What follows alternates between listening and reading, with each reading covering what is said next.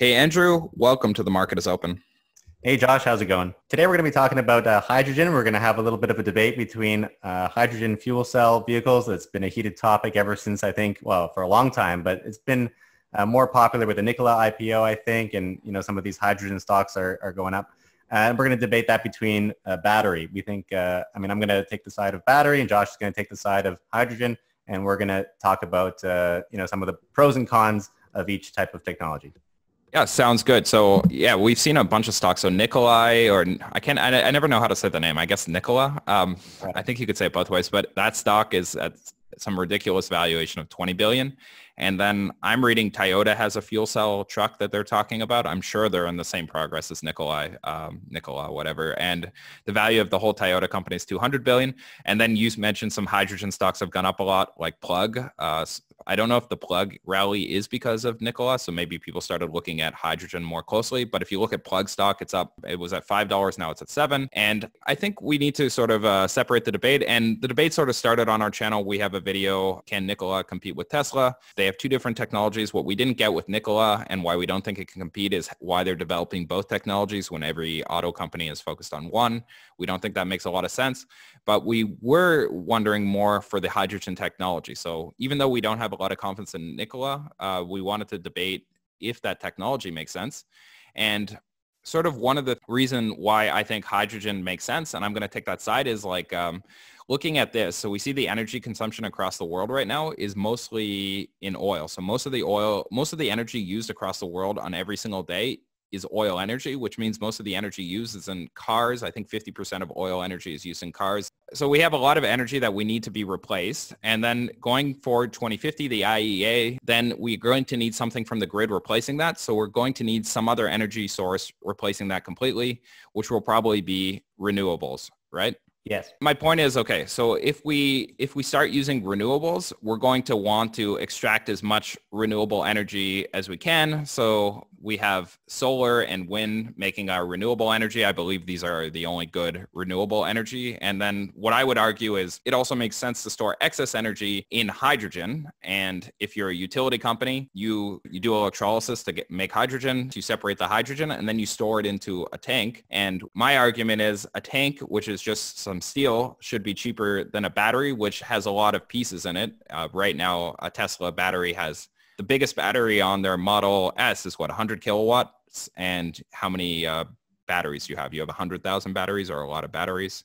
Yeah, I don't know. It's probably like 6,000 something. I don't remember the exact Yeah, number. so my logic would be it should be cheaper to store hydrogen, which has very few moving pieces. You might need some sensors to ever see if there's a leak. You might need some mechanisms to, if there is a leak, to diffuse. And I know that has been in hydrogen, but I think those sort of sensors are in batteries too, because you also don't want to make sure a battery overheats and you want to make sure, something goes down. So I don't think there'd be so much more sensors in hydrogen. So I think it would make sense in the future to store the excess energy in hydrogen, just because if you're running your wind turbines all night, you're going to make excess energy.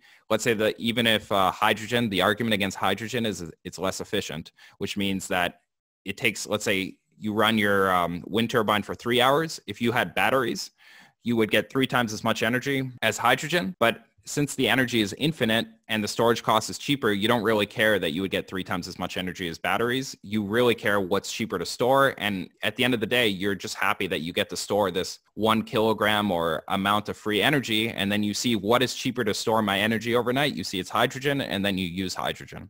So that's my argument. And your argument is I'd rather store that excess energy in batteries. Yeah. Okay. So if we're talking about utilities, I guess we're going to start with utilities. Then yeah, I have a couple arguments. So right now they have hydrogen tanks. I think the Toyota Mirai is like an actual car that you can probably buy for like 60,000 or something. But they have a tank that they test like crazy, where they light it on fire, throw it in a bonfire to see what happens. Because if that blows up, there's no more car. The car is gone. It's storing 122 liters of like hydrogen, which is 5 kilograms of hydrogen.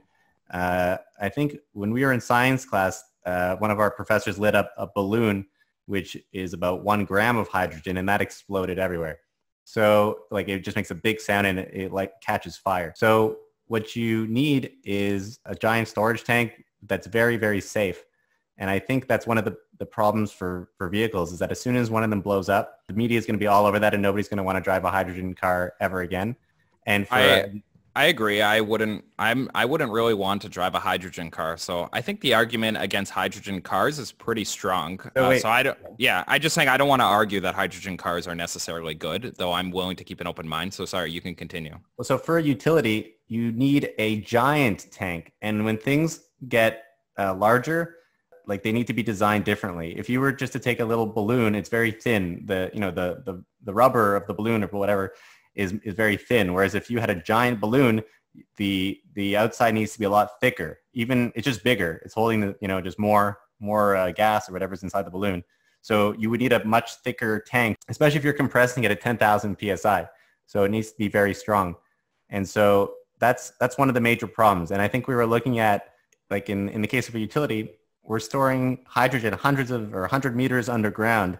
Mm-hmm. It's just hard to manage that and maintain that, and you need to monitor it. And like if anything happens, it's all the hydrogen is not just going to go into the atmosphere and everybody's going to be safe. Like it's going to take time for it to flow up 100 meters, like this giant pool of hydrogen. Like if a fire occurs in the rare scenario, like if that ever happens, it's not very safe in my opinion. I mean, people will say that it's safe.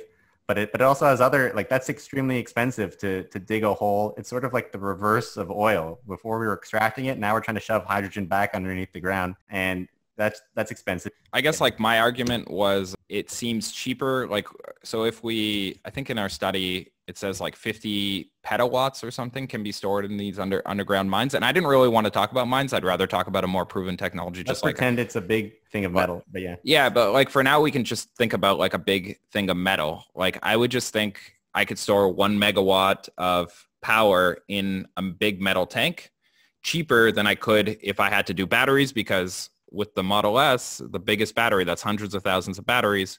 In this case, I just need one tank. And as I said, we don't even have to consider the efficiency, because let's say if the battery was more efficient, then the battery would have to be, let's say, would capture 1 megawatt of energy. Let's say we lose a bit of energy on the way back, we could store 30% more hydrogen, right? So then we know we're going to lose.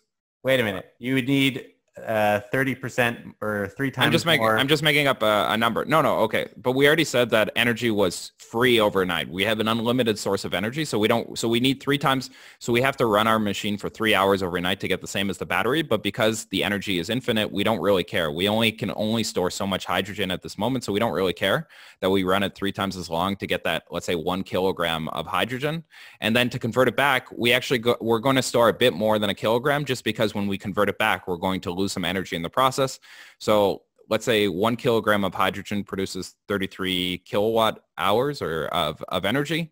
So in this case, you would need 99 kilograms of hydrogen to get to 1 megapack. But let's say because an electrolyzer is less efficient, you need to store, instead of 33, you need to store, let's say 40% more than that. I'm just making up a number. I know it's around that number. So instead of storing 99 kilograms, you store 140 kilograms of hydrogen, knowing that you're going to lose 40% when you convert it back. But I would still think storing 140 kilograms of hydrogen in a tank would be cheaper than buying a megapack where you have to have thousands and thousands of batteries. So that would be my argument. You mentioned infinite energy earlier, which is true. Like the sun comes up every day. However, you would need like 3 times as many solar panels in order to get the same power. Because hydrogen is so inefficient, you need more ways to generate the same amount of energy. So actually you need more energy generation mechanisms due to hydrogen's inefficiency in order to get that same type of energy that you would get from electricity, because you're storing electricity very efficiently inside batteries. We're thinking that there's going to be a large excess of hydrogen, and we're going to need all this storage space. And so we have no hydrogen today. So we're actually not going to be producing hydrogen even fast enough. We're going to be consuming it faster than we produce it. And therefore, the fact that it's cheap to store or whatnot is a little bit irrelevant, because we're using it faster than we can produce it. So we're not even going to get to excess capacity until 50 years from now or something, because we're not even close to where oil is. So therefore, the question is, how much can we produce and use right away? And the purpose of the batteries is to simply manage the fluctuations in the grid network. And I think building up this entire hydrogen infrastructure to do that is just going to be significantly more expensive and inefficient compared to batteries. The simple thing about batteries is that you just plop them in and you sort of plug them into the grid. They're not that hard to assemble. I believe Tesla did their giant megapack thing in South Australia in 60 days. So it's extremely simple and easy. You just simply add it on. The batteries are just on top of the land. Whereas if you're going to do that same thing with hydrogen, you need to start digging holes and generating these giant tanks. And you have electrolysis machines, but you also need the proton electron membranes to convert it back to electricity. Those are super expensive. So there's all these different parts. Sure. I guess, yeah, my point would be if those capital costs go down, which I think they would, if the the electrolysis costs, like the actual cost, which is the big limitation, in my view, in the future, if you have infinite energy, that cost, which is what's holding back hydrogen, is not an issue because you have infinite electricity. So it's only really the capital cost of the electrolyzer versus batteries, which you have much, much more pieces. You're just going to need a lot more battery units than you would for the electrolyzer machine, which to me, the overall system should be cheaper, I would think, over time than the battery system. But for sure, batteries are ahead today. Well, hydrogen, I could see in the future utility companies just because of the cheap cost of storage. Yeah, let us know what you guys think in the comments section below, and please subscribe and like our video. Thanks so much for watching.